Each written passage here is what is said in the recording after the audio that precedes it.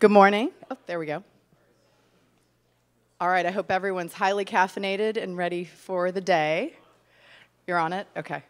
I'm Marjorie Clifton. I am the Executive Director for the Center for Safe Internet Pharmacies, and we are so grateful for you taking the time to be here this morning for a very important day of conversation. When CSIP was founded in 2011 by a lot of the companies in this room, they include Google and Microsoft and Oath and Facebook and MasterCard and Discover and American Express and PayPal and UPS. It was kind of an unexpected gathering because we had a lot of competitors in one space, but we came together looking at how to deal with illicit pharmacies that were starting to appear online. And I think in the 7 years to follow, we never would have expected the spaces we would be led to, and that is today looking at the opioid crisis. And I think it's something that has taken everyone in every corner of government and healthcare by surprise. And it's been an interesting personal journey as well, because as I've gotten to know everyone on our board, and even standing in the rooms today, I hear people's personal stories with addiction.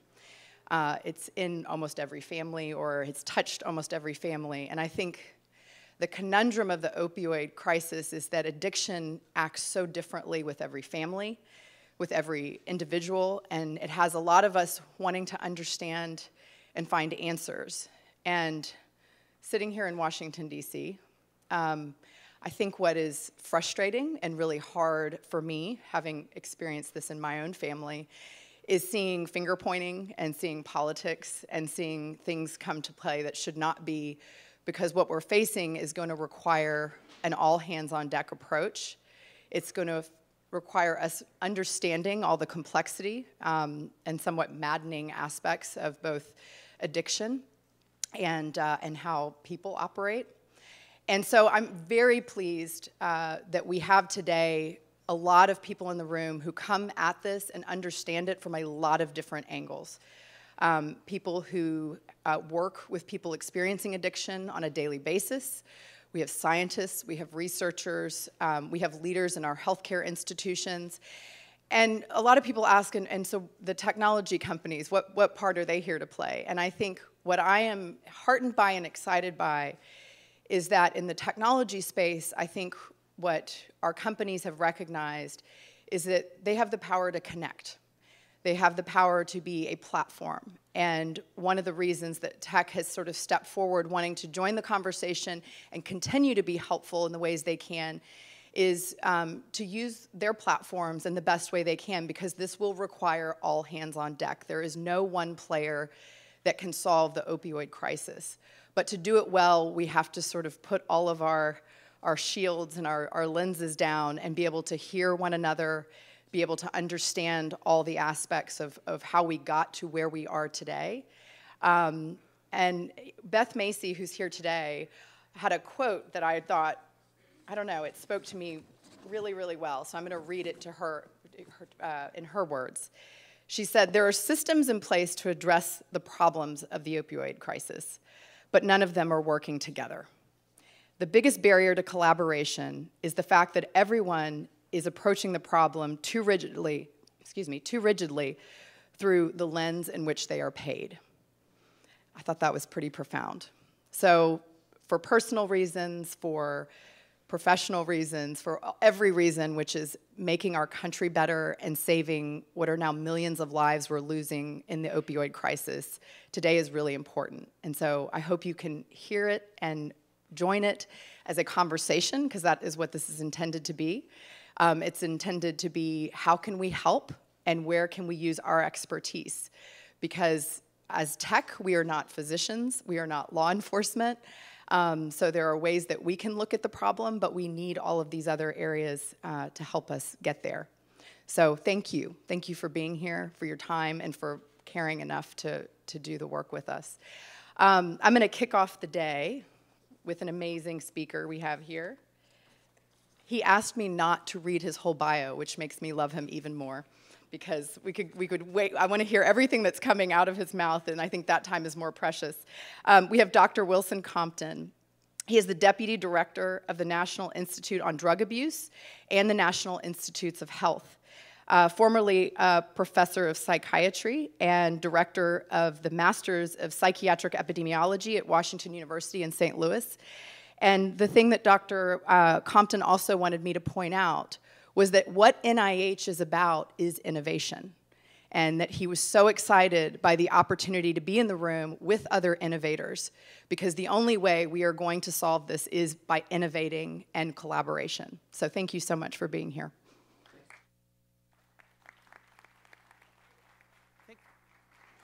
I think I am wired for sound. I can even hear myself. It really is a pleasure to be here today, and I have a broad theme for you in terms of innovation, which is what NIH is all about. We're about science being solutions to the health problems that our public faces. And there are a few problems more severe right now than the opioid crisis facing America. And so that's what I'm going to talk to you about, is a little bit of the data that helps us understand this crisis, how it spread, some of the underlying causes, and I'll emphasize for you broad economic and environmental causes as at least one of the major elements in this multi-part crisis. And then we'll focus a little bit about what we're doing as a government and from sort of a broad policy perspective and research perspective to do something about this. And then I'll end with a couple of suggestions and I hope some ideas for you all to think through. As we start, what I have for you are maps that show a burning fire across the country. So even without knowing exactly what this is about, you can immediately appreciate from the color coding that CDC did of all the counties in the US that the overdose deaths have increased everywhere in the US. That's one of the things you learn from these maps, is that over the last 20 years, we've seen a huge increase everywhere.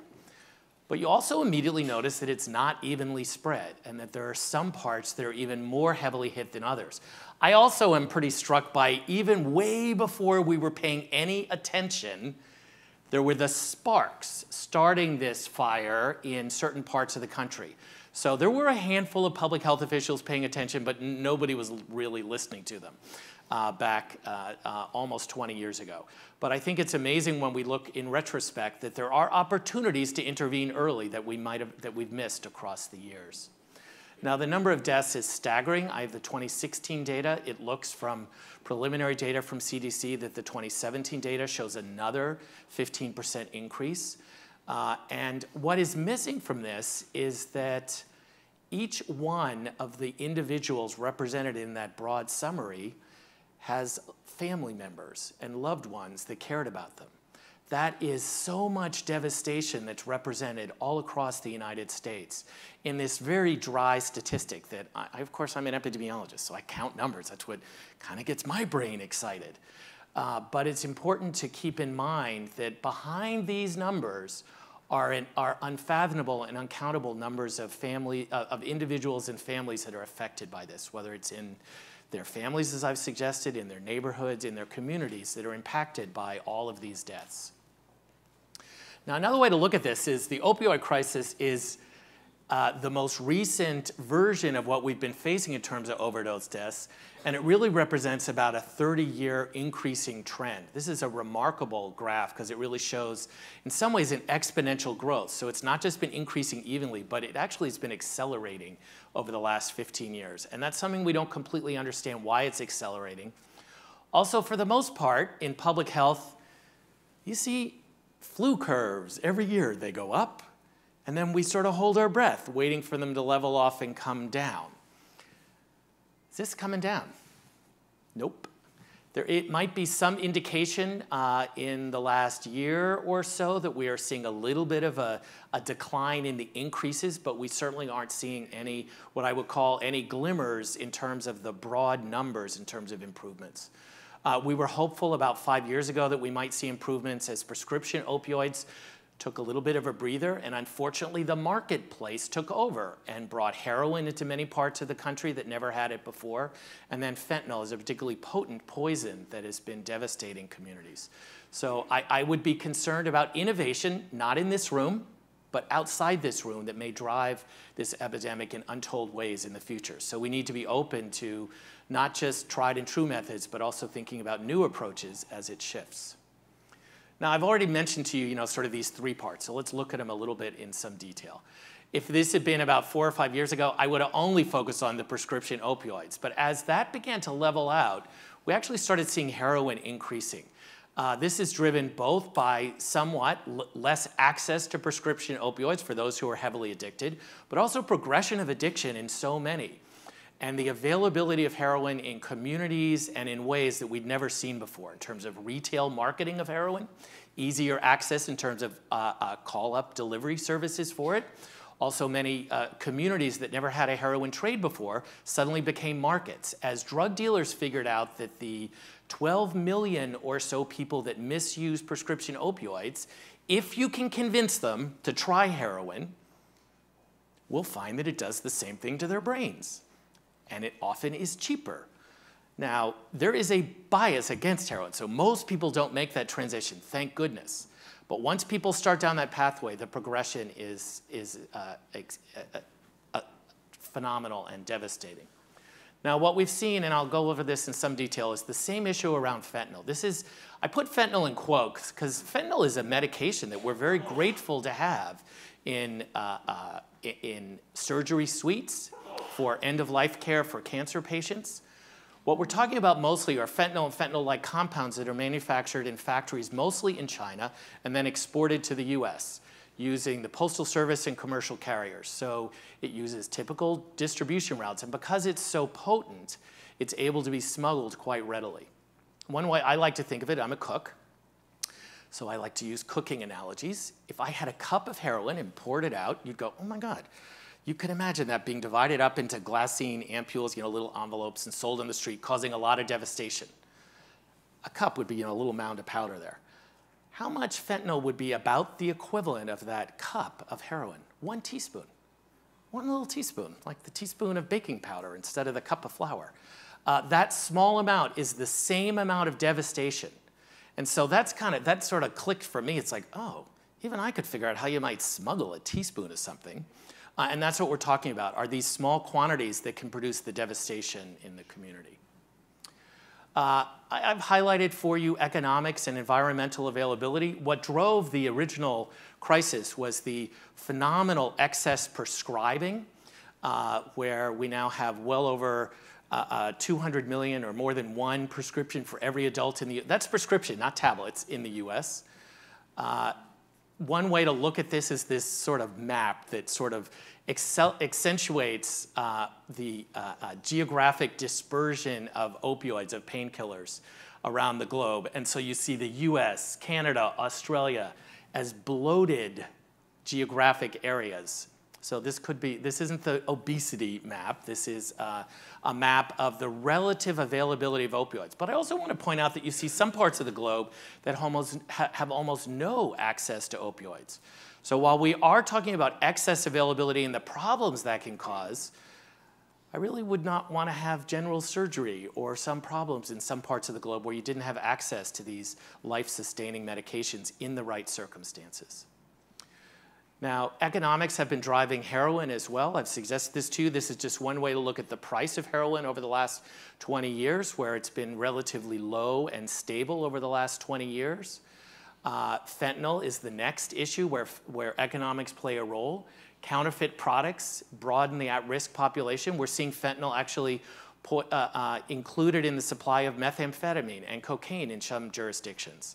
I was pretty surprised by that. I thought that meant that drug users were intentionally mixing it, but no, it turns out that drug dealers are mixing fentanyl into the illicit drug supply and in the process poisoning other drug users who really didn't think they were at risk for an opioid overdose. Driving this is economics, and I'm thrilled that I purloined this graphic from the Wall Street Journal because what they reminded us is that something like $1,000 worth of fentanyl purchased over the internet or some other way can be then brought to the US and sold on the streets for something like $1 million. So that is a huge profit margin that can drive phenomenal amounts of behavior. Even if some of it gets busted and doesn't get through, you can lose a lot of product along the way and still cause a lot of devastation.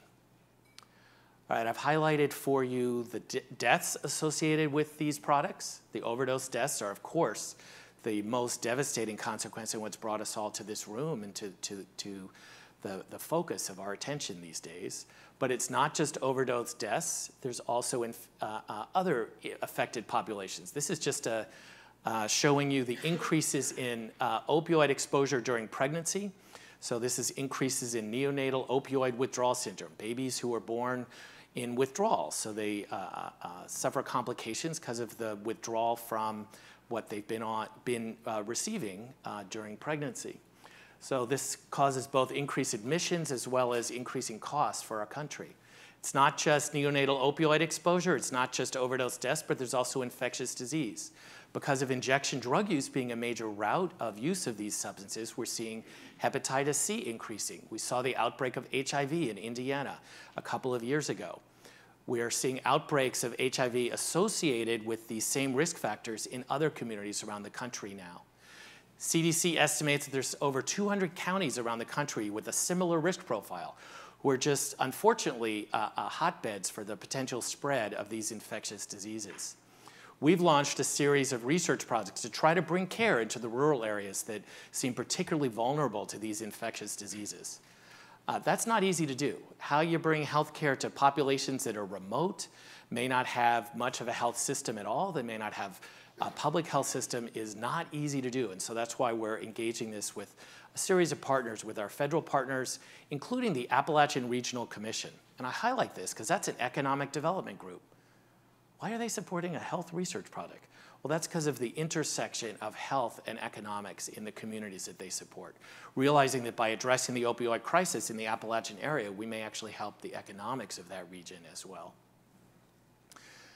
We are approaching this from a multi-pronged strategy in terms of prevention, better pain management, saving lives acutely with distribution of naloxone, better access to treatment and prevention and recovery services, as well as a big focus on research. Now, I've got a few more slides, but I'm going to zip through them because I want to end and give you all a couple of suggestions, and then maybe, if not have a chance for questions now, at least I'll be around for the rest of the morning to talk to you. This is an important part of our data collection at NIDA, the National Drug Early Warning System. This uses basically a social network of researchers and public health officials to inform each other and us about emerging drug trends. We engaged in a hotspot study in New Hampshire, and I want to highlight this for you because of a couple of findings. Lack of access to services was a key factor, but in addition, one of the things that really surprised me is that some drug users are intentionally seeking out fentanyl. Most of us assume that a product that kills its customers is not welcome by the users of that product. Not always the case, because sometimes what a death signals to some individuals is, oh my goodness, that's very potent. So maybe I want to seek that because I might get high in a way that I haven't experienced in a long time from what I usually use. That's an unfortunate reality in terms of the mental processes in some people with addiction. It's not all, and drug addicts will shape their behavior knowing that fentanyl's in their marketplace, but this is an unfortunate reality. Skip this one. I'm going to highlight for you some of the education we've been doing both at NIDA, and in particular, I'll highlight for you some broad-based education around pain, evaluation and treatment that we've been engaged in with all of NIH. It turns out that doctors aren't very good at recognizing and treating pain effectively. And so when you say pain, and I have something called a painkiller, and all I have to do is write a prescription for it, that became an all-purpose easy solution, even if that wasn't necessarily the best approach. So one of the ways we've been doing this is with formal educational processes to help clinicians do a better job of evaluating and treating pain without resorting to opioids. The CDC has done a wonderful job in promoting guidelines for the treatment of chronic non-cancer pain without using opioids or minimizing the use of opioids in those situations. And that's made a difference. What we've seen is a modest decline in opioid prescriptions. The rates are still much higher in the US than any other country and way too high. But this is at least a hopeful sign that our education and outreach is having an impact on the medical community. We see overdose intervention being another key element, and I'm thrilled that the Surgeon General issued an advisory. We actually saw a giant spike in the number of retail prescriptions for naloxone after the Surgeon General came out with this advisory. So we appreciate these public health outreach work from our colleagues. I'm going to mention to you also some prevention activity that hasn't gotten as much attention. Did you know that middle school interventions like the Strengthening Families for 10 to 14-year-olds, Strengthening Families program 10 to 14, can have an impact over 8 and 10 years and reduce the onset of prescription opioid and other prescription drug misuse? I think that's kind of remarkable, that if we provide a protective shield on our early adolescents, it'll stick with them for, in this case, up to 10 years later. We haven't taken this evidence and then translated that into widespread use of these kind of effective prevention programs, and maybe that's something that you all can help us with, is figuring out how to convince communities and the public to take advantage of prevention and also treatment that works. I think we're losing the next group to get mic'd up when I'm all done. The medications are our next key element here, and I'm going to show you why this is so important.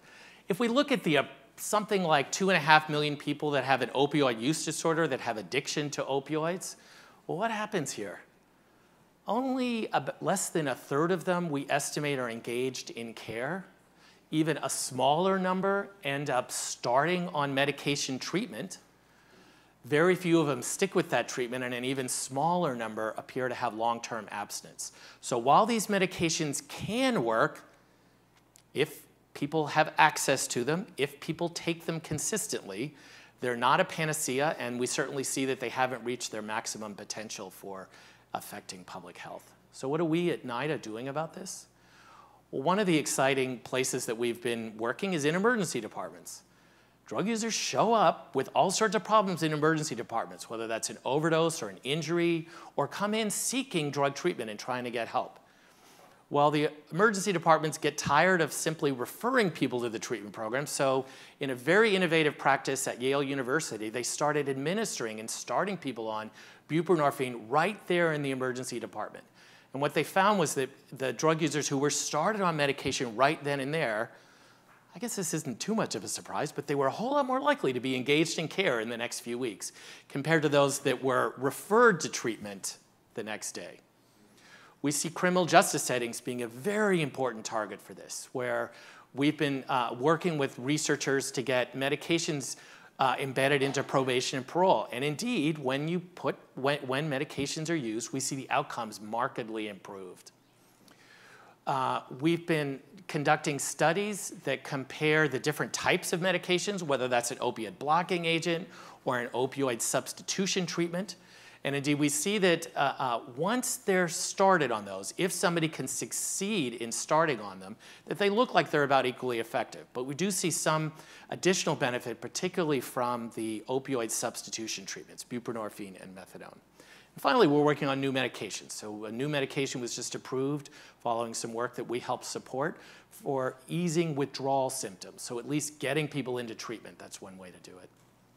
Now, I'll end with a couple of slides on what we're doing at NIH with the additional resources that Congress provided, starting, believe it or not, I'm not in 2018 anymore. I'm in 2019 because I work for the federal government. Our new year was October 1. But starting in FY18, just a few months ago, Congress allocated significant funds to the NIH, $500 million, to support research focusing on pain as the upstream driver of this crisis. Can't we do a better job of without using opioids? And then the second part is to focus on the addiction issues, whether that's withdrawal treatment, whether that's opioid addiction treatment, and saving lives more effectively by getting naloxone out and other treatments to prevent people from dying of an overdose, which stops your breathing. We have multiple projects in this area, and I'm going to skip through these because I really want to end with a couple of ideas for you. I was introduced by saying that we are the innovators in terms of biomedical health, and that is what our job is at NIH, is to support research that will transform the lives of all of us and all of our friends and neighbors. So how can we think about this, and what could we see technology helping us with? How could you all help us with this? Well, I highlighted for you our early warning system, the National Drug Early Warning System. You all may have access to remarkable amounts of data that can be an early warning sign. I bet people are chatting about drug use in communities and locations that we will only hear about when there are a large number of deaths in that area or other problems. Might there be ways to take advantage of some of the data you all have to give us early warning signs so that we can implement prevention effectively in those communities? I showed you that terrible data around how few people get into treatment and stay with treatment. To a certain extent, can you help us change the paradigm around treatment? People think that they go to treatment, they get better, and they live happily ever after. Well, guess what? This is about behavior change and memories and long-term behavior. It's kind of like if you were on a diet and you lose 10 pounds and then you say, oh, I'm fixed. Now I can go back to eating French fries and cake. Nope. You need to change your behavior over the long haul. Well, how can we sell that long-term notion both to the public and to clinicians? I also think you all may have a role in helping us figure out how to get people into treatment when they need it. And I also think maybe even warning people before they see a need for treatment. There's an awful lot of glamorization and dramatization of drug use by the public. We see this when it comes to alcohol. We used to see this when it came to tobacco. We've done a pretty good job of unglamorizing tobacco, despite there being a long history of that. Can we do the same thing when it comes to illicit drugs in terms of unglamorizing it and making sure that we use those messages and that evidence of people using substances that we see all over social media as perhaps a flag that we need to intervene and do something? I'm not sure how we would do this. We have some researchers working in the social media space, but not that much. And so I look forward to an opportunity to brainstorm with you and see this as a growing area of scientific inquiry. That is my goal, is to use science as solutions. So we'll take the good ideas that we develop here, and I hope to partner with you to see to it that we study them and find out, well, does it do the good? We hope it will. And if not, how do we tweak it so it does a better job? Process of continuous quality improvement you all are very familiar with. I think we need to apply here as well. Thanks very much for your attention.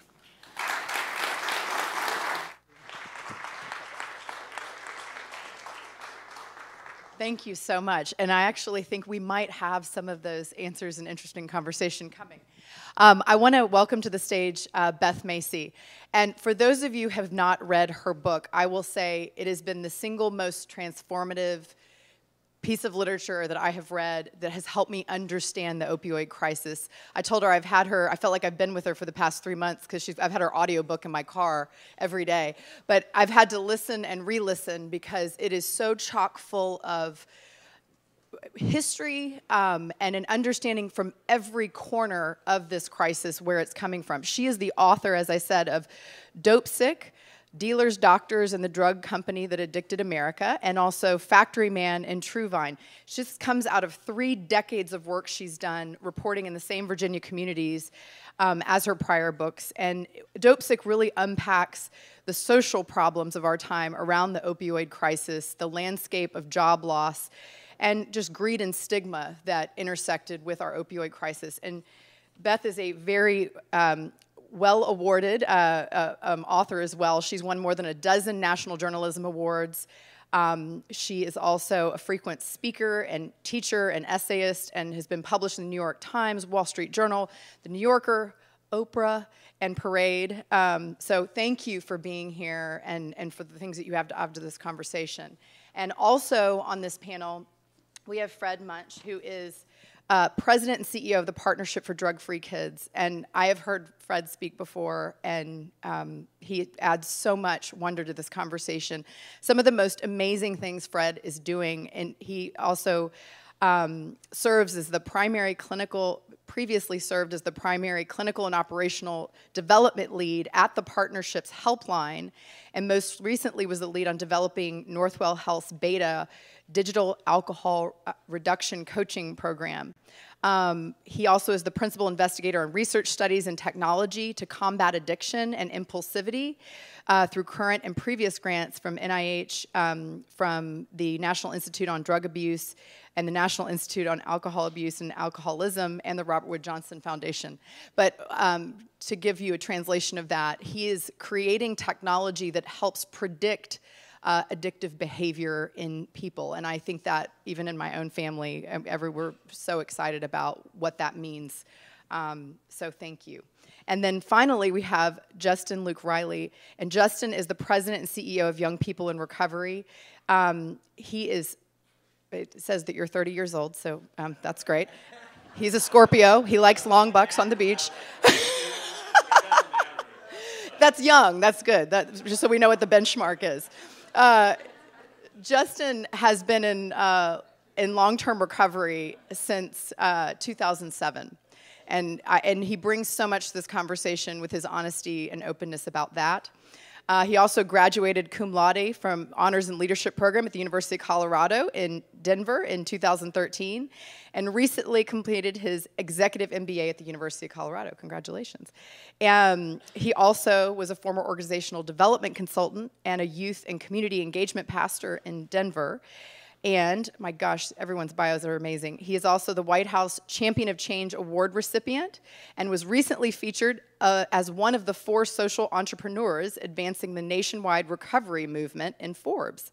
And he also sits on the National Advisory Council for Substance Abuse Mental Health Administration and the Executive Committee for the Coalition to Stop Opioid Overdose. So we have a lot of expertise on this panel. So thank you, guys. Come on up.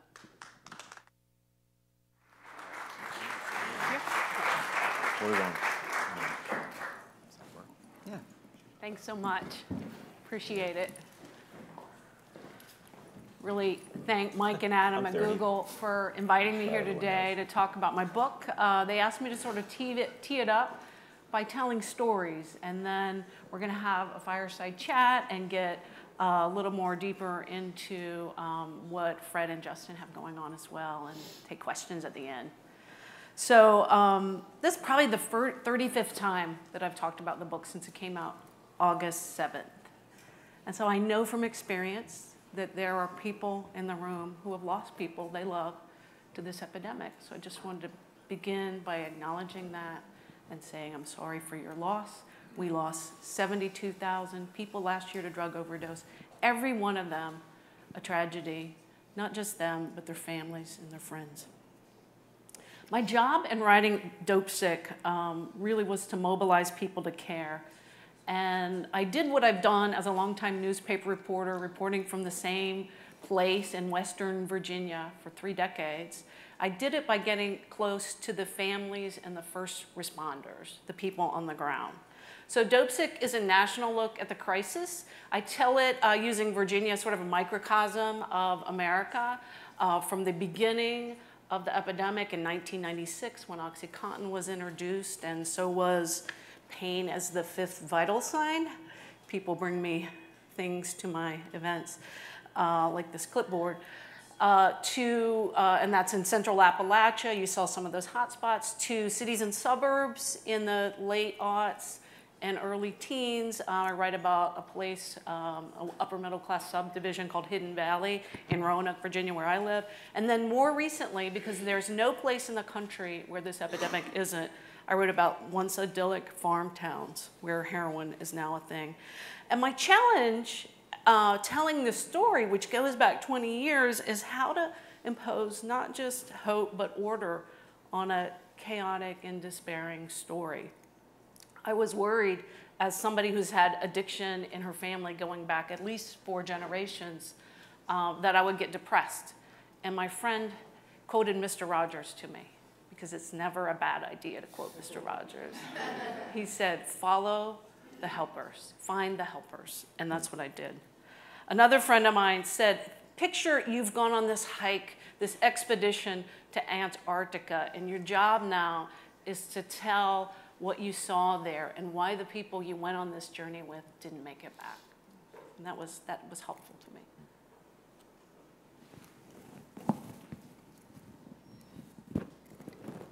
The book begins with me visiting a drug dealer in prison. He's been sentenced for 23 years for his role in bringing heroin to a once idyllic farm town. And I was asked by a mother of a 19-year-old football player, former football player, Jesse Bolstridge, that's him in the picture, to figure out why it was her only son died with a needle in his arm on someone else's bathroom floor. She said multiple times, I thought it was just pills. So was it the illegal drug dealer who'd made a marked presence on the town where they lived, as police insisted? Or was it her lack of knowledge about evidence-based treatment? If she understood better, she said to me, she could share and protect other families from it happening to them too. And I believe that until we understand how we reach this place, America is going to remain a place where it's much easier to get addicted than it is to get treatment for addiction. So to answer questions, I started peeling the layers of the onion, from interviewing drug dealers who seeded bulk heroin in a tiny town where Jesse lived, going all the way back to the introduction of OxyContin in 1996. The opioid crisis first broke out in places like Central Appalachia, rural fishing communities, Machias, Maine, places where doctors were already prescribing more opioids for legitimate pain and workplace injuries, coal miners, also places where factories and mines were shutting down, fishermen, furniture workers. But OxyContin was much stronger than those other competing immediate release opioids, and it turned a lot of people into non-functioning people. The company hired an army of sales reps, and they targeted areas that had high rates of disability because the company bought data showing which doctors prescribed the most opioids. They paid some 5,000 doctors, nurses, and pharmacists to become paid speakers for the company to promote the notion that what we were really experiencing was an epidemic of untreated pain. By 2001, the narrative had flipped. For 100 years, we knew that it was only safe to prescribe opioids for end-of-life cancer, very severe pain. But by 2001, general practitioners were now prescribing more opioids than cancer doctors were. And people like Arnold Fane McCauley, he was a low coal miner out of far southwest Virginia, pictured here, who had been injured several times in his coal mining year and had always been able to return to work when he was on the lower dose opioids. He lost everything he owned. He lost his family, he lost his farm, he lost everything. He sold treasures, family heirlooms to get this drug when he couldn't get it anymore. 75 years old, he ends up dead in a field, murdered for a drug dealer, murdered because of a drug deal gone bad. He'd been sent to rehab 5 times, always abstinence-only rehab, never medication-assisted treatment. He told his doctor, that drug became my God. So Fane McCauley and people like that, he died in 2001. I think of him as sort of the canary in the coal mine because he and others were in politically unimportant places. This really allowed the epidemic to fester and grow. We're talking almost 20 years ago. 4 out of 5 people who are addicted to heroin started out using prescription opioids. This is, so did young Tess Henry. She's a 26-year-old waitress when I met her and a young mother, the daughter of a hospital surgeon and a nurse who'd grown up in the nicest section of Roanoke where I live, had a vacation home on Bald Head Island, North Carolina. She became addicted in 2012 when she was prescribed 2 30-day opioids at an urgent care center for a simple case of bronchitis. I said, how did you know you were addicted? She said, I put my symptoms into Google. And I said, holy crap, I'm addicted. I watched, over the course of 2.5 years, I watched her bounce from motherhood to jail to rehab, domestic violence shelters, homelessness, prostitution. Her biggest hurdles were always when she would lose her access to buprenorphine or medication-assisted treatment. Despite all the scientific evidence supporting its use for reducing relapse and overdose death and criminal behavior, and stigma, I took her to NA meetings, and no one would sponsor her at those meetings because she was on buprenorphine, and that was considered replacing one drug with another. Even her own siblings wouldn't support her in the final years of her life because they wrongly believed she needed to hit bottom. And in an era of fentanyl, it's not safe to hit bottom. It takes the average heroin-addicted person 8 years and 4 to 5 treatment attempts just to get 1 year of sobriety. That's from John Kelly at Harvard. Tess herself believed that abstinence-only rehab was her best shot, even though she'd been stable on it during periods.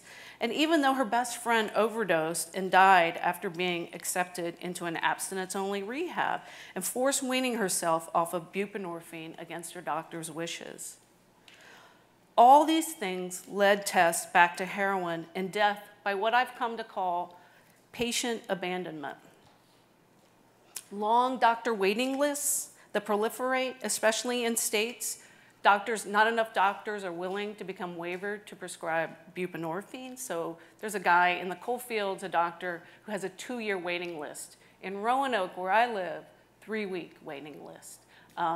We're starting to see better examples, as the gentleman before us just showed, where they're starting to give it out in ERs. But in most of rural America, where overdose rates are highest, it's really long. It's really hard to get. This led Tess to a faraway city for yet another abstinence-only rehab in Las Vegas, where she was sent last year for treatment, and ultimately, after she relapsed there, to operate amid a world of prostitution and drug gangs. Like most users, Tess was a middleman. She sold drugs to fuel her own habit. She prostituted for drugs too. She hoped to get home, she told her mother and me, to regain custody of her young son, who she loved so much. On December 22nd, she texted her mom, "I just got on Suboxone." She was trying to be able to take a bus and not be dope sick on her ride, not having diarrhea and vomiting and sweats, to make her back to Virginia. She prostituted to pay for her doctor to get this medication. So look at this beautiful child. Like the farmer, just like the farmer and the coal miner, Fane Macaulay, I assure you, she did not set out to become a heroin addict.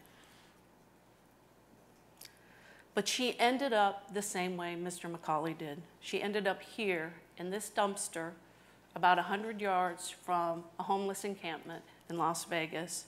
Her body was found murdered by another heroin-addicted person who was foraging for cans to sell so he could buy more heroin.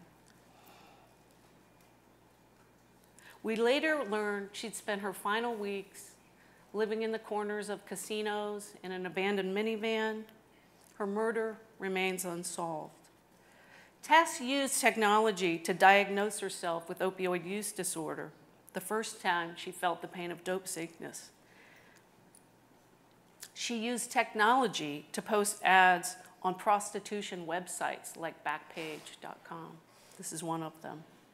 She used burner phones, and she would use Wi-Fi near the university in Las Vegas to post ads on Backpage with pictures posed in a trailer belonging to her pimp.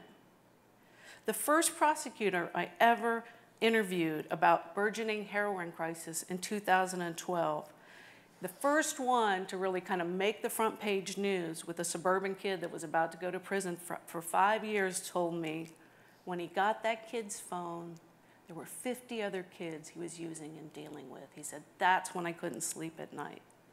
So technology has eased, not created, but it has eased the expanding web of opioid supply. How can it help abate the problem? I'm so grateful to you all for taking these really hard questions on.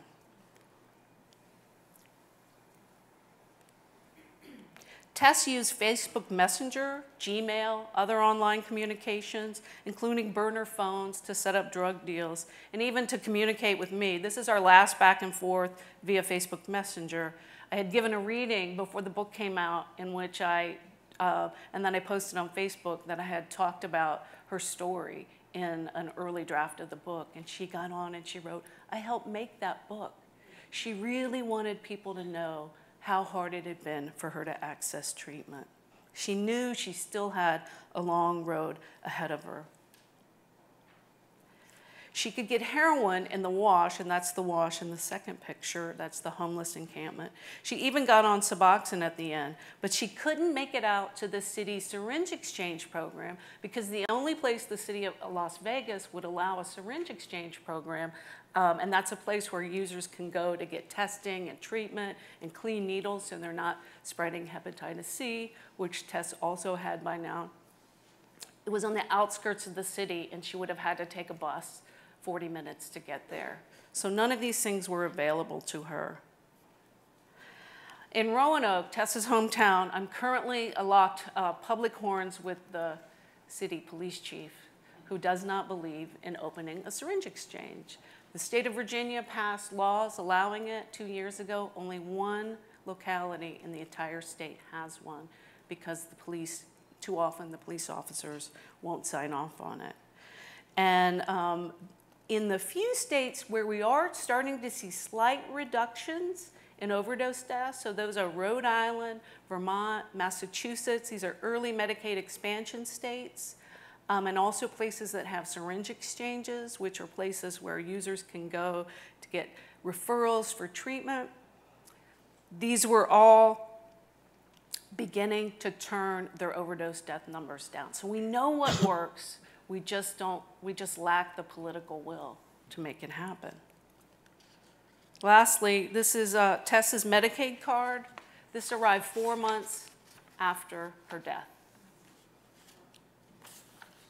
It arrived in the home of one of her suspected pimps, and even though she was living homeless and shooting up 6 times a day, she knew she needed treatment to hepatitis and MAT. She had gone through, can you imagine living homeless and doing all the paperwork still to get approved for Medicaid? When her mother saw this card, she just wept. She was trying so hard to get home and to get better. So there was a great obit recently for an addiction treatment pioneer, Herbert Kleber, who quit a drug czar office, frustrated that most of the billions of dollars earmarked for the nation's failed war on drugs was still going to law enforcement and not to treatment. Asked how he remained upbeat, and I've been asking these guys, where's the hope? Where do we get the hope? They have better answers than I do. He said, he quoted the Talmud, "The day is short, the task is difficult. It's not our duty to finish it, but we are forbidden not to try." So what can you, as corporate tech giants and government leaders, do to promote the notion that people with opioid use disorder deserve treatment no matter what state they live in? We only have 33 states that have passed the Medicaid expansion. As one of Tessa's fellow addicted homeless people living in the Wash in Las Vegas told me, the government, by approving OxyContin, got us hooked, and once we're hooked, now we're addicts and pieces of shit. I don't understand that. I applaud your willingness to tackle this issue, and I ask that you think about this. If social media platforms send me ads that hit the center of my brain and that spookily also seem based on my verbal conversations while my phone is in my purse, then why can't we harness that power for good? And you all are taking great steps with that. And I'm going to pass the slides over to Fred, but I just wanted to end by telling you about this necklace that Tessa's mom gave me about a month after her death. It's got a poem that represented the way she felt about her son, her young son, who she was trying so hard to get back and get. It's got an E.E. Cummings poem called "I Carry Your Heart in My Heart." And inside of it, I have a picture of Tess with her rescue dogs that she loved. And I put James Baldwin on the other side because he said, not everything that's faced can be changed, but nothing can be changed until it's faced. Thank you for being willing to face it.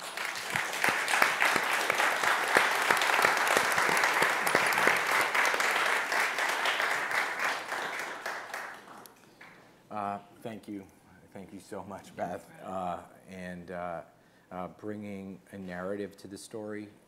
We deal with a lot of statistics, but bringing faces, making it real is something we do in our day-to-day lives, but not everybody sees what we do. So thank you for bringing that to the world.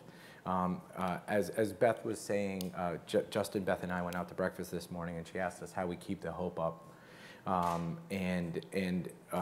Justin and I think, had a pretty universal responses because we see recovery, we see the opportunities,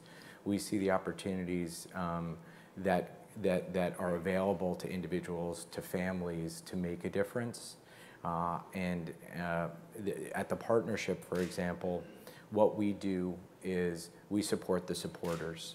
So we support the families that are supporting those struggling with addiction. So we empower them to make changes in their own families to then empower those individuals struggling.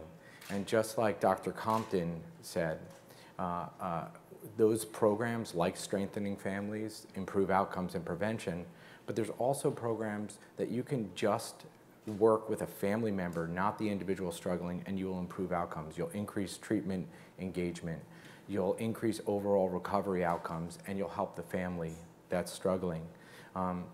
As the president and CEO of the partnership, it's been my goal and our goal to support families.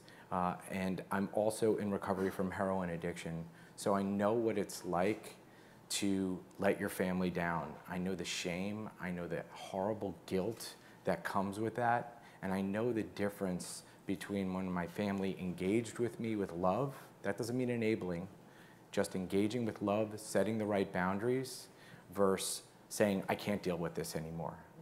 And the difference between a phone call from a loving family member or friend saying, I love you, that's it, I love you, I believe in you, versus not receiving that phone call is tremendous.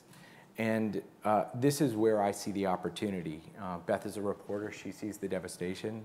I'm a psychologist and in recovery, and I see the opportunity, and this is where I think we have the opportunity to change the narrative.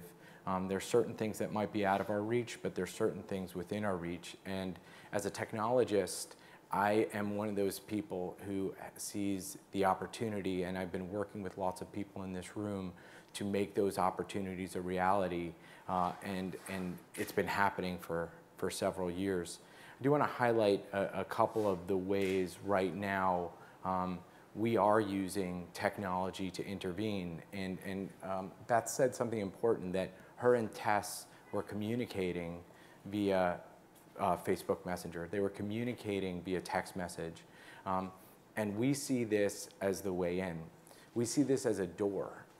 And technology opens the door for us to engage. But it's not just to engage. So when we think about families, we think of families as first responders. Treatment is 30 days. And Dr. Compton mentioned too, this is a journey. This is not a one and done and we're done. And the people around those recovering, the people around those trying to change are the ones who are going to have the most impact. That's both the family and a recovery peer system. And so just to give you a couple of examples of how we're using tech and to think about how we can use it more is, for example, we're part of the crisis response over messenger program via Facebook, the CSOM program. And 500, since we've increased the engagement and since we've been working with Facebook, we have 500 qualified interactions between our specialists and individuals, families struggling. That's 500 families a month that are coming to us, and we can. And the problem is, the reason we're not pushing it out is because we can't handle more. So we've been pulling back because we can't handle it because the demand is so much. But people are already on Facebook, and we're using them to engage. The same thing with Google. Google is 30% of our traffic to our website, and then subsequently our helpline. And what we're doing with our helpline is we're allowing families to connect with us via phone, via Facebook, via text message, via chat, and it's opening those doors using their preferred communication mediums. Because that's where people are. We communicate using these tools. And what we're doing and what tech is doing is, how do we curate that relationship? How do we figure out a way to get someone who's there and curate that relationship? I was an outreach worker, and what we used to have to do was go into the field and hand out condoms and hand out, this was during the HIV epidemic, and hand out referral cards. And we had to be in there. And what it did, it might not have changed something in the moment, but it was harm reduction. But it also let people know there was a glimmer of hope. And we can create that hope through technology. We can create that hope through easy access tools. One of the other ways we're doing it is through simple text messaging. People can text JOIN to 55753, and they can do one of two things. They can communicate with a specialist right then and there, or they can complete an assessment and get tailored text messages based on their own journey. So is their child motivated for treatment? Is their child not motivated for treatment? Are they at risk for overdose or they're not? They can get tailored information through a brief assessment. It takes 3 minutes. And then we provide text messages for as long as they want. It can be years. They can type in hope into their text message feed and get messages of hope right then and there. And one of the things that strikes us, and one of the things we're hearing from families, is that salient reminder, that low burden, low effort salient reminder that tech gives is so powerful. And I think of the phone calls that I've got when I was using as so powerful in guiding me, just that little touch, little touch, little touch, ongoing touch, touch, touch. And these are our opportunities. And I think of Tessa's story, and it was great to read Dopesick and hear Beth and speak with Beth and talk about the journey. And you look at the opioid prescription. What if there were medication safety protocols in place? What if she knew and there was something that said, you know, and that doctor had the opportunity to give her a guidelines and shifted that 30 days of 2 opioids? What if there were alternatives, guides for alternatives, so when she typed in X, alternative medication, alternative for pain treatment popped up? I go to the dentist. I just had 2 teeth pulled. They were trying to give me opioids. And I finally said, do you want me to go out and do heroin? And jarring. But he's like, oh, I'm so sorry. Like, is that what you want? Because I said, oh, no, thanks. And it was whimsical. It was nothing. Like, no, I'm not doing this. But he didn't give it to me. I was like, Advil's fine. It's fine. Don't worry about it. And these kind of things is, we have the power to change this. We have the power to start to change the story. We have the power to empower the individual, inform them through tech as people type in something through in Google or in Facebook or on Twitter. The access barriers. We can expand Medicaid, but we can also inform people and empower people and give them that immediate and support and guidance. Because not everybody's going to get into treatment. 50% of people who change don't go to treatment. They don't go to traditional treatment. That means there's a lot of people, there's a lot of things we can do outside of the treatment system to make a change. And tech is one of the #1 ways we can engage and hold the hands on the relationship. The uninformed care, Marjorie started this in terms of CSIP and what they're doing with pharmacies, making sure that there's safe pharmacies online, and LegitScript is now working on making sure there's treatment standards and how those treatments are advertised on Facebook, Google, Twitter. So these are things that can be done. In terms of treatment navigation, one of the things is parents and family members don't know what to do. We have navigating the treatment system guides. We have all these things, but we can actually do this, and that continuity of care and peer support, peer recovery. We have over 200 parent coaches who either have a child in recovery, and some are here today, or have lost a child. 30% of our parent coaches who are giving back have lost a child. Those individuals want to hold the hands of people looking for help. And what we're doing is we're using tech to guide people to those individuals who are volunteering their time for free to do this. They're coming in via Facebook, they're coming in via Google, and what they're doing, and then they speak to a specialist, and then they speak to a parent coach who's been there, who understands it. System cycling, there's so many things. Think about tests. I mean, so many touch points in the system where she was in there, and the opportunity to connect across those touch points. Dr. Compton also presented on some of the ED buprenorphine, and there are studies to show that when you engage someone right then and there, you're going to improve outcomes after an ED visit or after other visits. And then what we do is with families. There's no financial incentive for treatment aside from a couple of reimbursed sessions to include family treatment. So most treatment providers don't really do it. So we have to take that into our own hands. We have to do more. There's no reimbursement for parent training, even though we know it works. We know it works. And at the partnership, what we're trying to do is do it remotely. We're doing it via phone. We're doing it via web-based interventions. We're doing it via online groups, and other people are doing it too.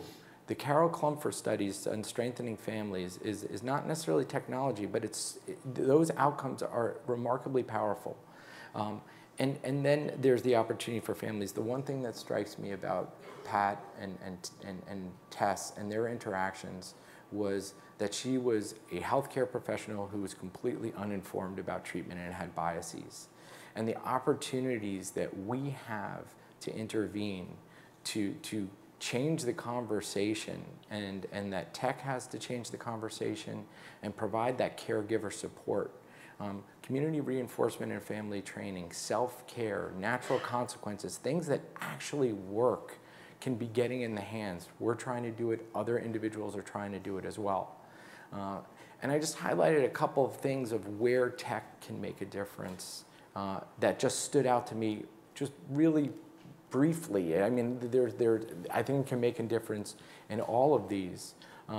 But the opportunity to create those connections across the spectrum, to provide that care continuum, to take the existing strengths of tech in terms of machine learning, understanding patterns, triggering care, connecting people to other people. This is where the opportunities are. And we're just scratching the surface. We're just getting started.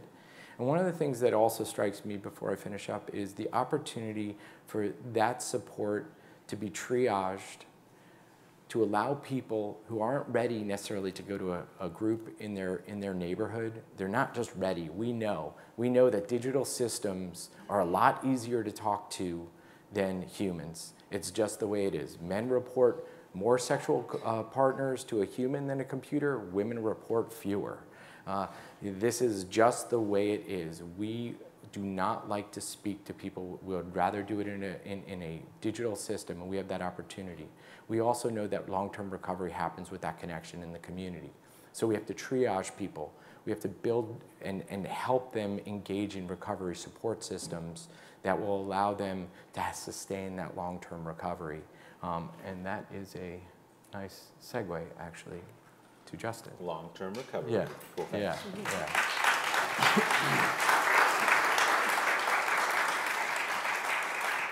You know, amazing author, tech guru, 30-year-old, but that's great. I mean, when I was like 22 and a CEO, that was like, you know, bio-worthy, but now I'm like 30 and people are like, so we'll maybe do some PR work and talk about enter long-term recovery at 19, and we'll just let people wonder.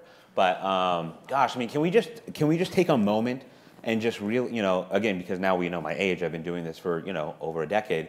This has never happened. I mean, this is tremendous. So I just want to thank everybody who's organized this and put this together. Round of applause. Good job, fellas. You can tell where I was going with that. I mean, I remember starting Young People in Recovery with a group of other volunteers spread out through all over the country. And if it wasn't for Google Hangout, Facebook, and Twitter, and then our own personal credit cards, we wouldn't have gotten anywhere. And so, I mean, it's a huge honor to be amongst such tremendous leaders, not only on stage, but the people that put together this event.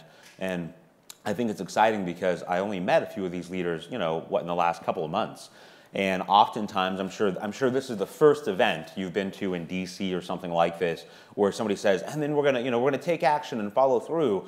But this is already the result of one of those other meetings. And I think that's really, I want the audience to know that this isn't like a kickoff. It's actually an ongoing continuation of work that's been happening, not only for a few months, but for years now. The companies that brought us all together today have been, you know, creating innovative solutions for people and communities for years now. And I think that's one of the things that, as I get to talk about the fancy slide behind me, which I clearly didn't make, we have a team for that. But before I get into the fancy slide, is really just taking a moment and appreciating that if it weren't for companies doing things like this, many of us, myself included, would probably still be, reduced to kind of hiding in the corner. And, you know, the stigma and the shame and the, you know, not being proud of being a person in long-term recovery. You know, I mean, I get to think about the true purpose of what we're doing here today. Like I'm sure many people here today, show of hands, who's been on a plane to fly here, right? Who flies a little bit now and again every week, right? I've got my strategy for Southwest to get that magical first-class row seat, you know, in the exit row. Anyway, so I do that so much so to where I have a tradition with my 4-year-old daughter. And I write her a little journal entry, and I make it kind of specific for the day that I'm gone if she wakes up and I'm not home. And for Halloween, the opening was boo, happy Halloween, and that's just a little thing that I can do with her every morning when I'm traveling, I'm not there. And what was really neat is I've said this before, but then being able to write a note to my daughter to let her know it's happening. And that's, we talk about goals. I'm kind of an intense person. I talk to my 4-year-old little girl about, goals, excellence, generosity. She has a regular piggy bank and a generosity piggy bank. So, that's the Riley family. That's how we roll. And so we talk about career and purpose and interests. And so all that to say, she knows she knows what Daddy does for a living. And I've told her for a few years now that my job is to help build the future for her. And it was so nice to be able to write that note and not say, Daddy's working on that, or that's his goal one day. But, Daddy's in DC right now working with Google and Twitter and Facebook. And he's building the future for you and little brother. And because that's what all of this is about. It's tough for me to even think about my daughter Everly Hope or my son Wilder Luke in some of the same situations that you've written about so articulately and honestly. And I know that's what so many of us are here for. It isn't just because it's the thing in the media. For a lot of us know that we've been doing this work well before people knew about it. Well before people knew that there was a crisis, or I'm from Colorado, so there was a meth crisis once, but meth still exists, so we know that though this is a very serious, timely concern with the opioid epidemic specifically, is we want to really future-proof the solutions that we're coming up with. Is what are the creative solutions that we can generate that not only help people specifically suffering with opioid use disorder, but alcoholism still exists. So how can we make sure that things like prevention, treatment, and then especially recovery support services, we know what those things mean, and things like on-demand recovery supports that eventually, if you just heard that term for the first time, I'll say it again, on-demand recovery supports is like a thing that we all know what that means. I'm shameless and talk about my kids every 4 seconds, so I'm going to do it again. My daughter knows that she can Uber herself a snack, which means, Daddy, Uber me a snack, right? I mean, she gets that. She knows that she can Uber a snack if we don't have it, or let's go to Whole Foods, or Amazon can bring me Whole Foods. I mean, she gets it.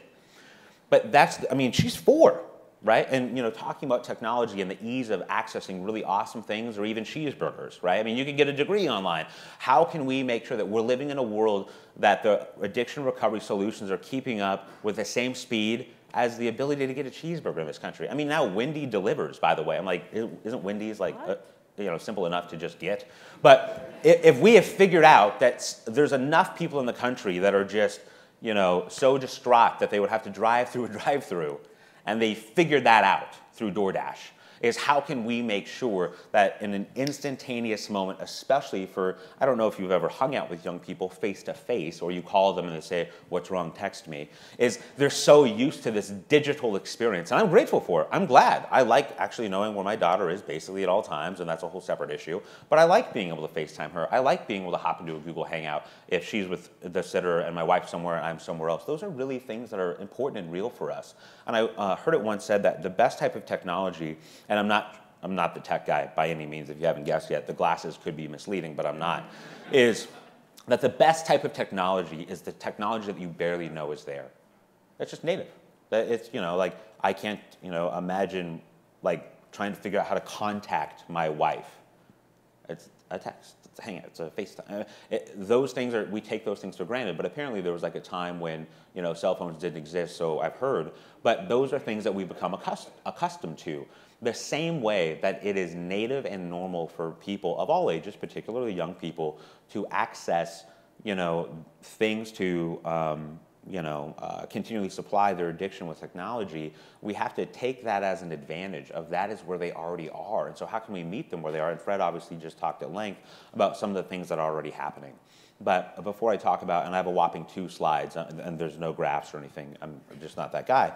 But the other thing I want to throw at you as we get ready to talk about these 2 slides is a statement that you made at breakfast, and then a statement that you said again here, which was, we're helping this many people in these specific ways, but we found that so many people were reaching out to us, we couldn't keep up with the demand of supporting them, so we had to pull back.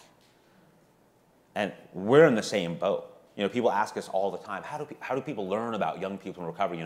What's your multi-tiered marketing plan, or what's your marketing budget? As if we had one. But because of Twitter grants and things like that, we can do things like that. We can't really get out there and promote because we couldn't keep up with the need. We're in a room full of people that, innovation is so important, and we can come up with new ideas, but right now, today, you've got a room full of people that know exactly what to do right now. And the biggest barrier for what we're doing to move forward is, in my opinion, a lack of what I'm teaching you two fancy terms, on-demand recovery supports. The next term is recovery philanthropy. That's not really a thing. Now, I also don't discredit amazing corporations and different pieces of legislation and different foundations that have been awesome trailblazing warriors and individuals that have stepped up to make a big difference in this space. But recovery philanthropy, if this room doesn't know what that means, and we haven't seen it, and we don't know the 10 big companies that came together, in 2018 to make a difference, the average American doesn't know that, right? And if we want to envision a world where, one day, just like the NFL has those little bright pink little ribbons on their shoes, where is that for the addiction recovery movement? Because we're not up here confused. With the data's in, the stories are being told, the solutions are here, and a little bit of energy and passion.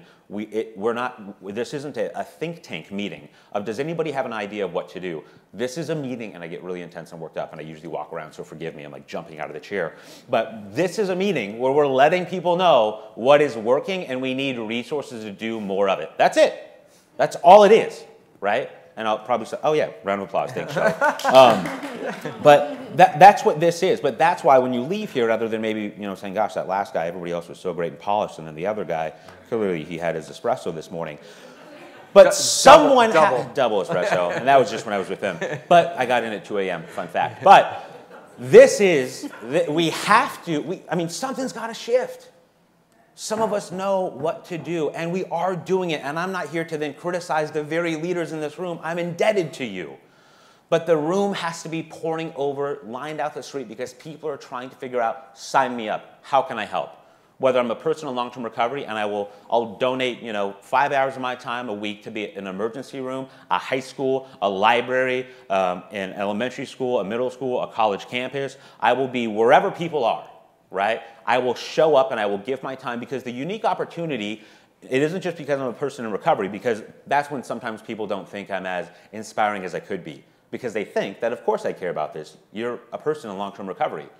Of course you think we should work with people in recovery, but just hear me out for a minute, and then it'll give the background for the slides, is the people in long-term recovery, right? We know that we're losing, 70,000 people last year. We lose 200 a day. Those numbers are devastating. I've lost dear friends. 25 million Americans in long-term recovery choose and work their butts off to be in recovery every single day. And one of the things that they do to stay in recovery, many of them, is they give back. They're altruistic, because it helps their own recovery, and they know that they can help other people as well. So you've got a predetermined, market of people that already deeply care, that we don't need to convince. They're just saying, yes, where do you want me? Yes, where do you want me? How can I serve? How can I help man, again, no technology, digital stations, things. How can I use my computer? How can I use my phone? If somebody pings me, I want to help them because it helps me and it helps them. That's capacity right there. But when you have the leaders, there's, like 50 of us in the world that know everything there is to know about this movement, saying, we're doing it, but we actually have to slow down because we don't have enough resources, that's a big deal. We need resources. We need more things like this, and that's why I'm so grateful for this, because I've never seen anything like it. So, now that I've convinced you that these next two slides will be extraordinary, I'll talk about them a little bit, okay? So, everything I just said, believe it or not, can be condensed down to one slide. Thank goodness, right?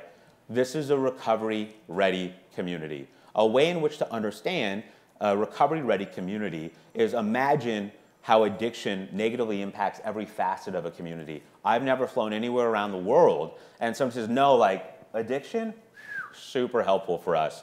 Really helps the employment, really helps education. Criminal justice system, we don't even need it. No, we know that addiction impacts so many facets of a community, so it's really complex sometimes.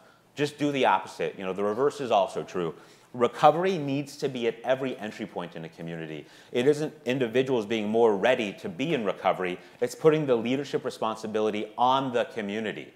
So if people don't have access to treatment, they need it. How do we get it to them? And so we talk about things in a recovery-ready community. Like in the middle there where our little logo swirl is, put Everly or Wilder or Tess or your family or your friends or somebody you know struggling with addiction, and tell me if these things wouldn't be helpful. If we had recovery supports for prevention, treatment, harm reduction, judicial and law enforcement, housing, education, employment, recovery supports. Anywhere where addiction is prevalent, which is everywhere in today's current culture, recovery has to be there.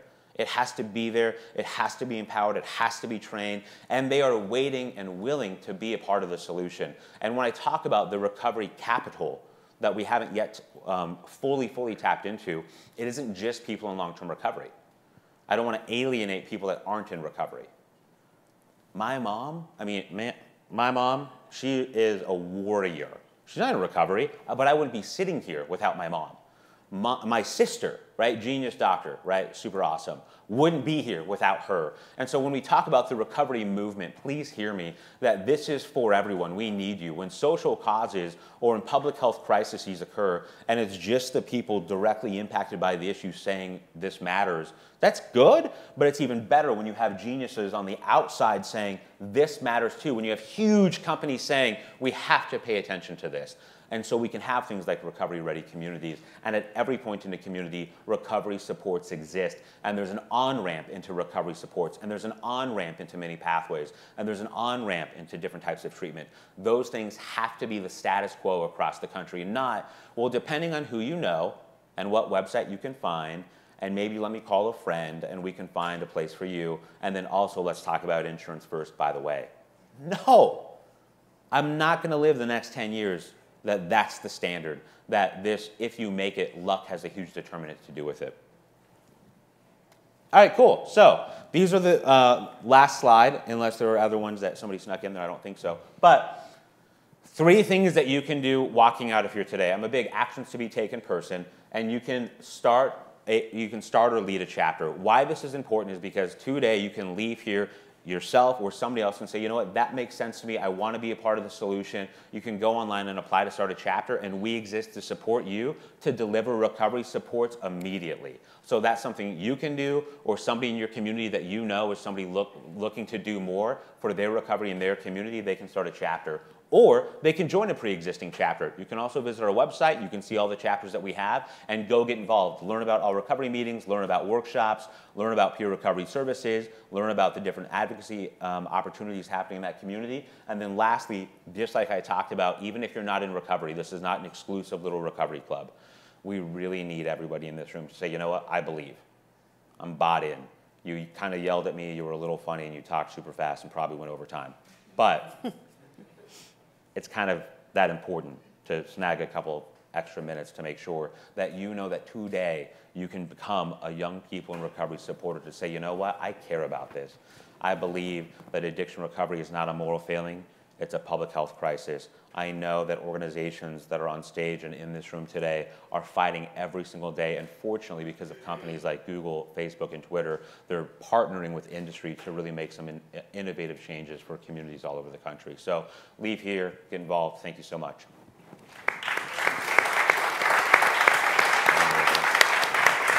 All right, we're going to take a little bit of time for some questions because we want to take advantage of this panel while it's here. So I'll kick it off, and if anyone wants to start with a question, we've got one right here.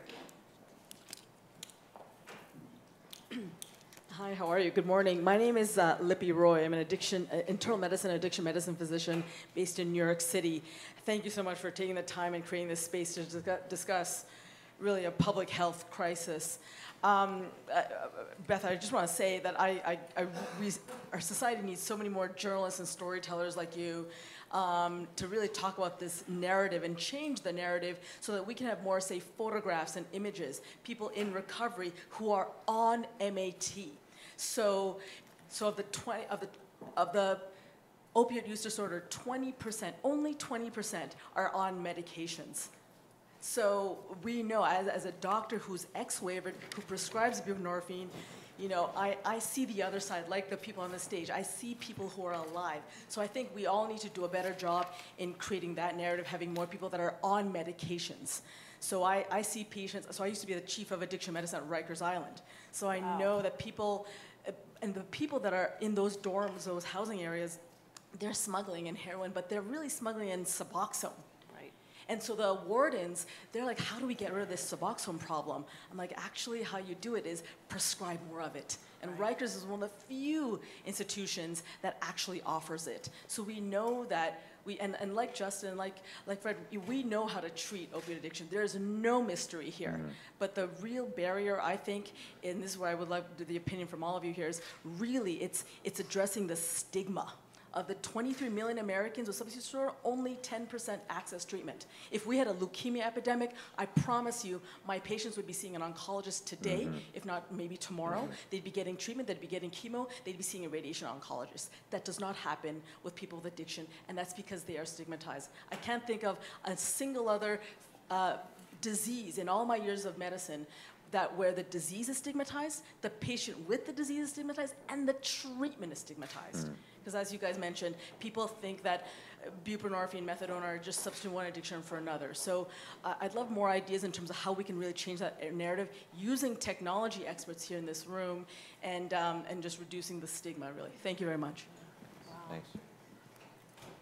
Thank you so much for all your work. I mean, it's so rare. Most people in jail and prison get no treatment at all. They come out, they go back to perhaps the dosage that they had used before. They're opioid naive at this point, and they're done. I mean, frankly. And so many people, at the end of my book, there are some positive stories about people using MAT. There's people in Appalachia who are getting their kids back. They're getting their jobs back. They're getting nursing degrees. They don't want to go on the record. They're the only people in my book that don't want to go on the record because they think people will hold it against them and won't want to employ them. And it's just, it's a tragedy because we do need to hear those stories. So thank you so much for what you're doing. And you know, France took the waiver away, the buprenorphine waiver away in the 80s. So it's like 8-hour training, the DEA has to sign off. It's a bit cumbersome, it's not awful. But I think the big thing is, you know, when they did that, they expanded their capacity times 10. Overdoses went down 87%. So, I mean, I don't know what we in this room can do about that, but there are so many examples of things elsewhere that have worked. That if we just had the political will and the lobbying and the storytelling with the kind of work you're doing, we know what needs to be done. Yeah, thank you, Olivia. I've seen you speak a number of times, do amazing work. And to add to that, I think a lot of people, particularly with the new NISDA data, start to say, hey, there's diversion going on. Look at this diversion, it's increasing, there's more overdoses. Both speaking personally, but in general, people are typically diverting to help with withdrawal symptoms. They're self-medicating. And so acknowledging what's happening with that diversion, and then also acknowledging that some diversion exists, and that's part of that, and that's okay. And then lastly, I think one of the opportunities is we know that medication-assisted treatment does better when there's behavioral treatment associated. We know that when you support individuals with a range of other services, that they will do better. There's more longer-term maintenance. And if you look at the new for-profit MAT treatment centers, the ones that are really doing well are integrating holistic care into the treatment. So this combination, and granted I'm a biased clinical psychologist who goes behavioral with almost everything, but merging those I think will help because there is, and I even have this bias of you can't just hand someone something who's trying to change behavior and then it's going to go away. So how we think about that I think will also change the conversation around MAT. I think it's just also tough to emulate what you don't see. So just really brief and really simple. People sharing their stories of being in long-term recovery and how they're in recovery. You know, tomorrow we're doing an event with Twitter, you know, #recovery movement. Those are simple things that really go a long way. I mean, if you don't see other people being in recovery in different ways, how could you know that they exist? And tomorrow is one way that we're kicking that off and inviting people to join us in that, whether you're in recovery or you're a part of the recovery movement because you're an ally or a supporter. And you can learn more about that tomorrow at 4. Yeah. No, I just wanted the family, just what Pat went through in terms of her not believing in MAT, how important that is as well. So it's not only the individual family. Sorry, Marjorie. Yeah. Well, we could listen to you guys all day. So they will be here and available during lunch. Sorry if you were going to go somewhere. No. You're stuck. You're happy. So if you have further questions, feel free to approach them. They're very approachable, and talk to them at lunch. We're going to move on to the next panel, and thank you guys so much.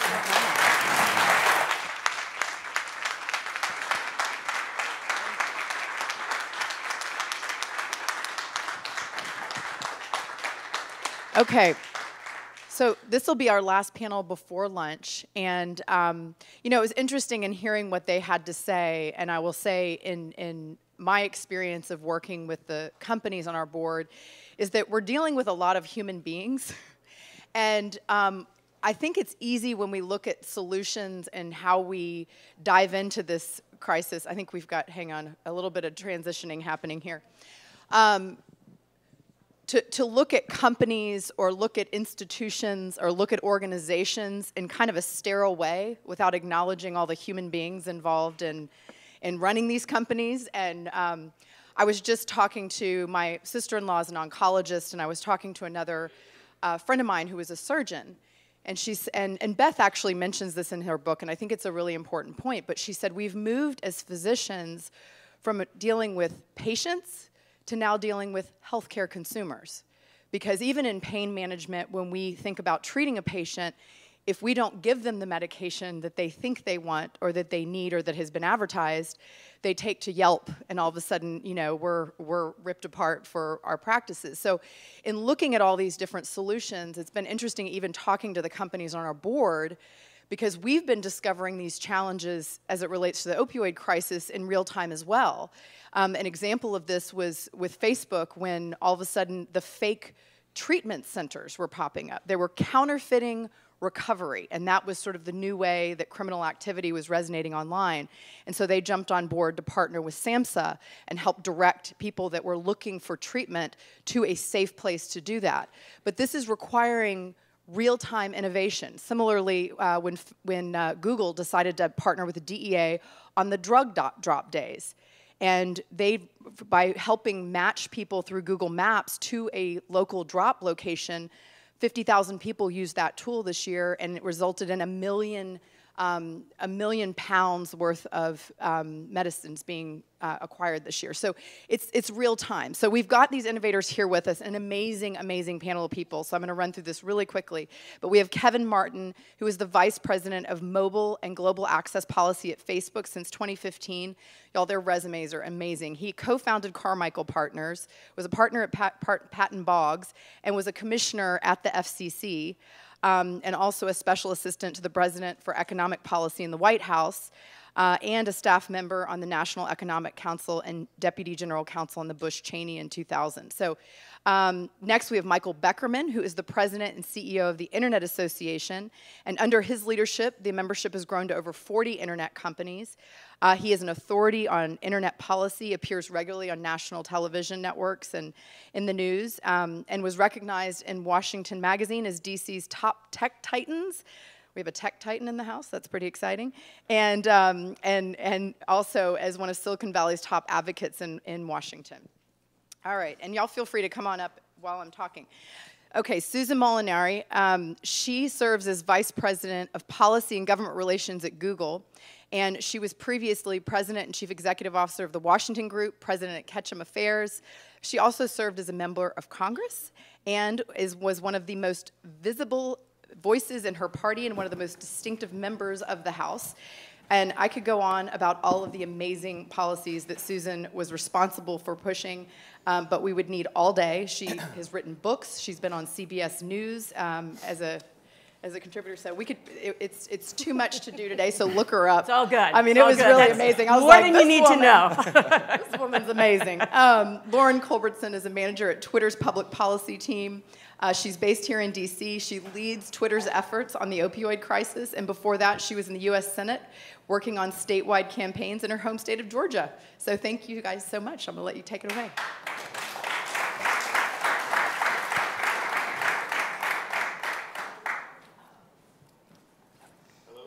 Yep. Is it on? Okay. Yep. Is it? Hi, everyone. Thanks for joining us. I'm Sam Baker. I'm the healthcare editor at Axios, and I write our morning health policy newsletter called Vitals.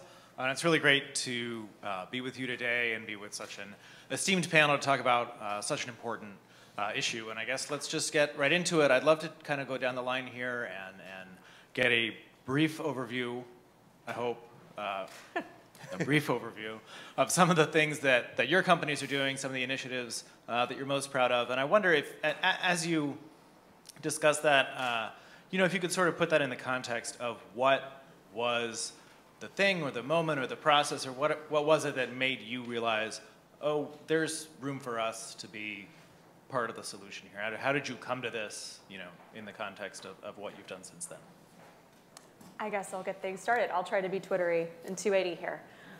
So thank you for having us. We're really happy to be a part of this. I've been very blessed to meet a lot of folks along the way and over the last year. I think for me, it's been meeting some of the folks in recovery, including Justin. The more that I learn about their work, the more I am inspired to figure out how we can best utilize social media platforms such as Twitter to help educate, empower, and help folks find community. And so we've also worked with some of our government partners. So through a variety of partnerships and relationships we've built, we've put forth a few initiatives. For example, we've provided a custom emoji for the DEA Take Back Day, and that's resulted in a massive, massive increase in engagement on the Twitter platform, and that helps get the word out so people go and they turn in their unused or unwanted prescriptions. We've also been engaging with nonprofits and NGOs and helping train them to be better users of Twitter so they can reach folks. I'm really excited to be hosting some of the recovery folks at Twitter tomorrow to talk about recovery and to dispel some of the myths and to educate. So I am not being Twittery, so I'm going to move on.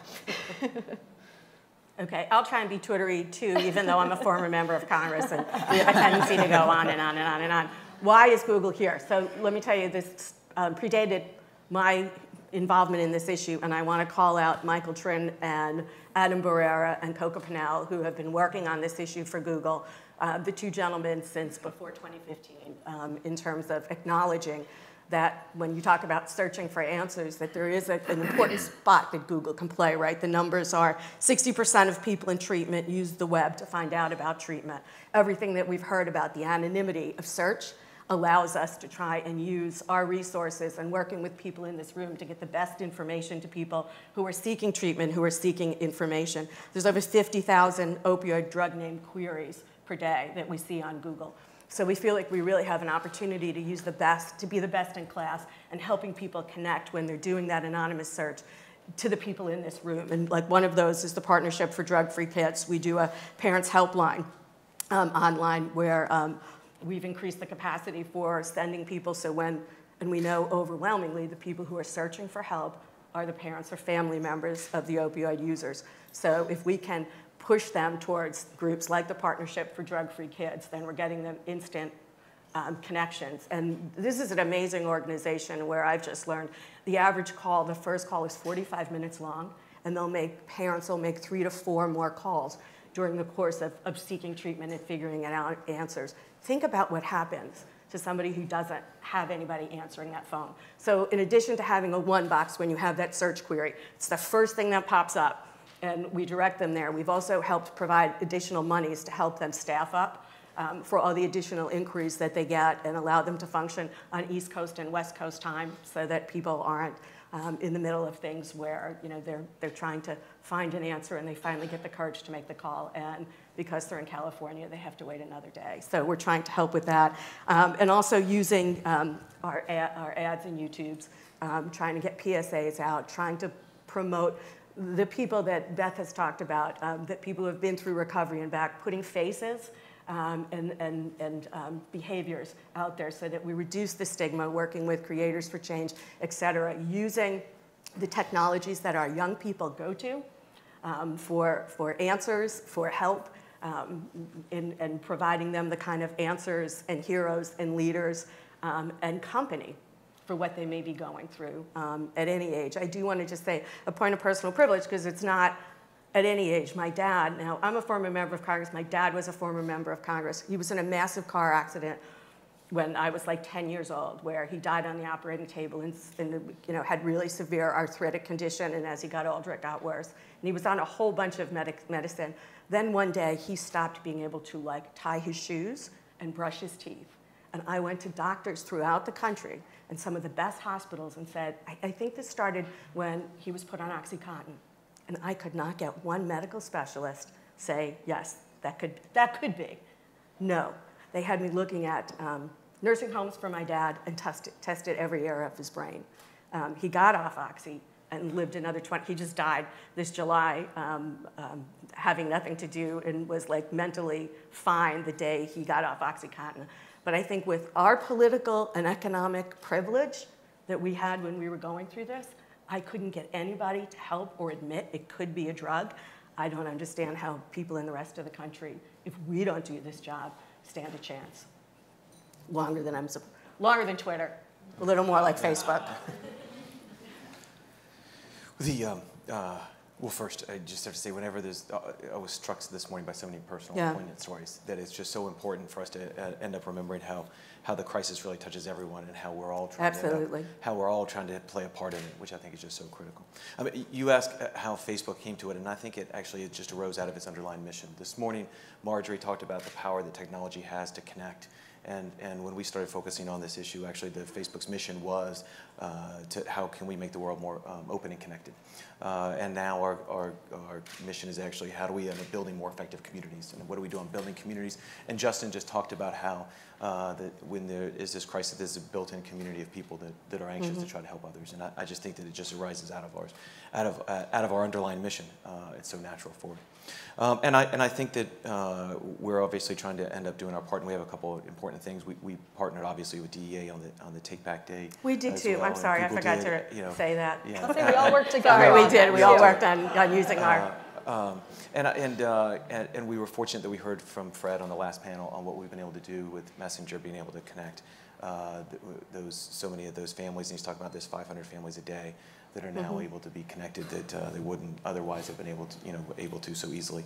And so it's those kinds of efforts that I think are so important from us, and trying to make sure that we're increasing the ability of people to find help when they end up needing it. And we're also trying to make sure we increase awareness not only on the DU Take Back Day.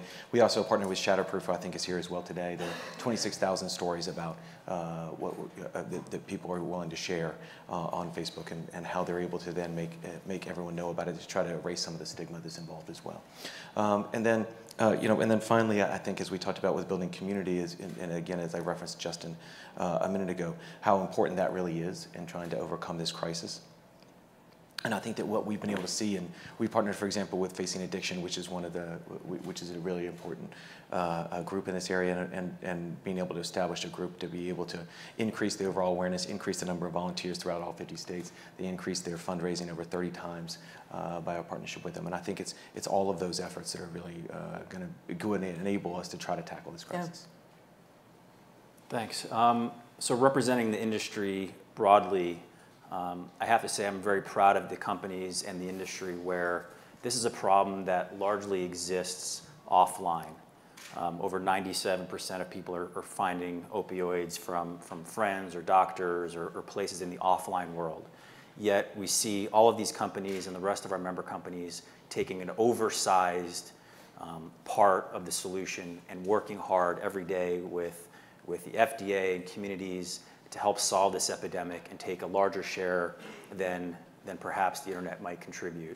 And if you think about why that is, I mean, the internet, in my view, is all about, it's about information. Think about how you use the internet to get information and and Twitter and Facebook and Google here spoke about some of the ways they do. Some of our other member companies like Microsoft work with the FDA and pharmaceutical boards to help identify and educate people about illegal online pharmacies, and when there are pharmacies that exist online that are problematic, they help flag that, which makes people be more informed and make the right decisions and not to use those. But also the internet is about bringing communities closer together. And that's what all of these companies are doing. And so much of this issue is about, as we heard from some of the previous speakers, is about family and friends and connecting. And through social media and through the internet and through using these tools, we're able to bring communities closer together and be stronger and help find people that maybe have a cry for help and maybe can't express themselves in other ways, or find places to get treatment, or support groups and to work together. But again, this is a major issue that all of us are going to have to come together to combat in our families and our communities. And I'm proud to work with all these companies that are taking an oversized piece of this problem on. And we look forward to continue to work with all of you and others to help solve this. And when you look at the, that line chart that we're all very familiar with of opioid deaths in the United States, you see this crisis change and evolve over the past, really going back maybe a decade. First with prescription opioids, then heroin sort of spiked, and that was the leading thing, and now it's fentanyl, most of which is illegal. Promoting or making it easier for people to find access to treatment would be the constant through all that. But I'm curious, as the nature of the crisis has changed, sort of setting the treatment part aside because that would be a constant, has that changed what any of you all have done, or have you sort of seen that, or has that affected your work and your response at all? So I think the Take Back Day is something that, was we start to see the use of, illegal drugs, prescription drugs. One of the things I think we've all tried to accomplish through Take Back Day, and we've done it, and we're actually, I don't know if I'm supposed to announce this now, but the heck, as opposed to just 2 days a year, we're going to have it constant. So we're working with some of the major pharmacies throughout the country, so that if somebody says, where can I dispose of, you don't have to wait for those 2 days. And between the DEA and the major pharmacies, you'll be able, through Google Maps, we'll be able to bring you locations. Now that does a whole bunch of things, right? It's not the only answer to it, but it does remind people that, the way people are getting these drugs are largely through friends and families, according to SAMHSA and the DEA. And so if we can help have that conversation with families through Take Back Day, that's a really important thing. So I think, again, we rely on the experts, right? We rely on the Partnership for Drug-Free Kids. We rely on DEA. We rely on SAMHSA. When we direct people to our sites for rehab or for information on opioids, which might have been something else 5 years ago, we're directing them to the Mayo Clinic, we're directing them to HHS, and their messages and things will evolve. The partnerships that we use have pretty much stayed consistent and have ramped up as we've realized and gotten more engaged in terms of the kind of information that we can provide to people because of their reliance on our platforms. One of the things that we announced today was a partnership we have with the University of Alabama, where we're trying to use their research, the research they have there about what are the latest techniques that the people that are trying to be, are hurting our communities with these drugs are using and utilizing, so that we're trying to reach out to experts to be able to inform us about, what are the latest street names they're using for the different drugs, which ones are on the rise, and how we can evolve our techniques in terms of trying to identify and remove the content as well. It needs to be informed by those experts, and so that's one of the ways I think we've kind of responded as the crisis has changed. And Legit Script obviously helps us all. We kind of use them as, what's accepted, what's not, both in rehab and pharmaceuticals. So that has changed with what they flagged for us. Yeah, we've relied heavily on partnerships, not only with each other, but with experts. And we've had a similar experience working with government experts. We've received lists as we're working on increased enforcement. Also with recovery, I think there is a lot to be learned about recovery that I think the general population doesn't know. And so I think I've talked to researchers at various universities. We've had kind of an informal working group, and we're using their expertise to help drive our product and enforcement changes. You all are in sort of a unique place to see demand, I guess, in real time. part of this where our worlds overlap that I've covered the most was in advertising, which was first of all suppressing ads for illegal pharmacies, and then using some of these new tools to when people just search sort of a generic term to surface treatment resources for them. So to the extent that you sort of see demand coming in for whatever illegal drug it might be, or demand for treatment, do you feel like things are getting better? Who in this room wants to say that? But we don't want to say it's getting, I mean, look, I think, yes, I think it's getting better because we are having these conversations, right? I think that's really important. I think we still have so far to go on all these aspects of warning people to the dangers of finding treatment, of finding the right rehabs. You know, I mean, there's just a challenge every inch along the way, right? And so, you know, I mean, it's hard to say things are getting better when we look at, you know, the number of deaths that surpass, you know, most of our major wars on any given year. So I want to be hopeful, but the numbers and the stories and the people in this audience make that a little difficult. I think if there's a place to be hopeful, it's that we can come together and have this conversation about the fact that it is brave and courageous to seek help. And, you know, that's the attitude we need to be taking as a society. And I see we're making a slow turn to that. So if there's a positive side, I think it's because people like Beth and others, and hopefully what we do, are helping to put a face to say it's every one of us. And so the stigma part is at least taken away, because if we don't do that, the numbers don't get better, they get worse. Yeah, that was a happy note. Okay, thanks, Susan. I know, it gets pretty grim. And this affects a lot of our families. And so for a lot of us in the tech companies, it's personal. For me, it's personal. One thing that I'm really encouraged by is, I keep going back to the recovery movement, but I think that's really where I find a lot of hope. And I think it's so important what Justin said, is that the recovery movement isn't just for people in recovery. The recovery movement, in order for it to be effective, it's for all of us to join it and to say, you know, we support people, and we're here, and we want to help. And so that's what we're trying to do. We're trying to help bolster that movement and to use our platforms to help them with their work. I think that there's probably other experts here who are better able to talk about whether the crisis is getting better or not. But as Susan said, with the numbers you see on the charts, it's hard to make those kind of conclusions. I think what is getting better is certainly our coordination, whether it's the announcement we made today or the other things that we've all done. To try to make sure we're coordinating effectively. I think the other component that is getting better is that technology is able to help. Is getting better to help us to be able to do this.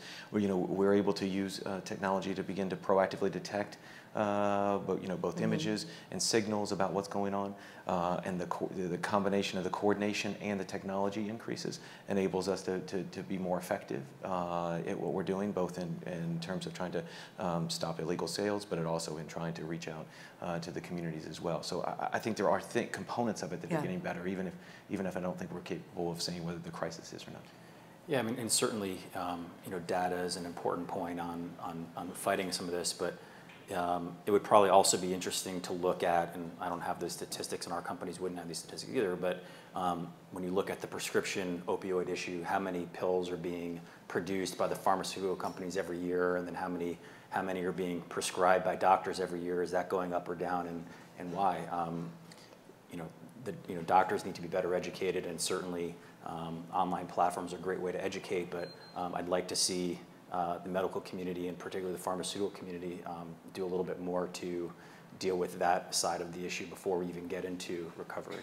Yeah, I want to follow up on that, and I think this will probably be our last question, but I think your point is well taken, that this is an offline problem. This is not, it would be unrealistic for anyone to expect Silicon Valley to solve the opioid crisis. I think that's, but as you've gotten more involved and undertaken some of these programs, are there any sort of things like that you've seized on and said, look, now that we're looking at this, here's what needs to happen broadly, whether that's something the government needs to do, pharma, like has this experience given you, do you feel like, any unique insights into broader change that would help turn the tide here? Yeah, I'll take that.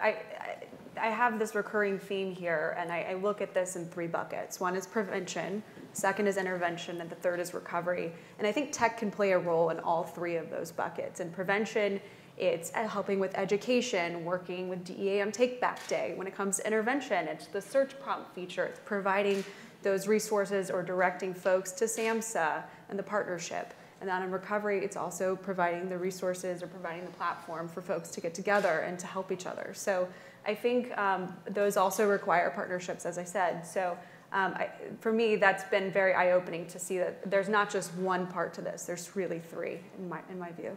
Yeah, and I guess I would add to that, like, it's also, there needs to be a campaign, right? I mean, I come from politics, so to me, every answer is a campaign. But this has to be a long campaign that everybody has to take responsibility for. I love the fact that, where, YouTube is, so prominent amongst particularly the 18 to 49-year-olds, and we're getting very involved in terms of, bringing in the Truth Campaign and other campaigns for free ads and using our creators to help get that message out there, because it's going to take all of that all the time to have this conversation, to say this is serious stuff. And it's not going to go away unless we all take a holistic view to how we stop this or make it better or give hope. And I think that is the narrative that is up to all of us in this room, but particularly those of us who have a larger role or ability to help with that narrative, to continue that.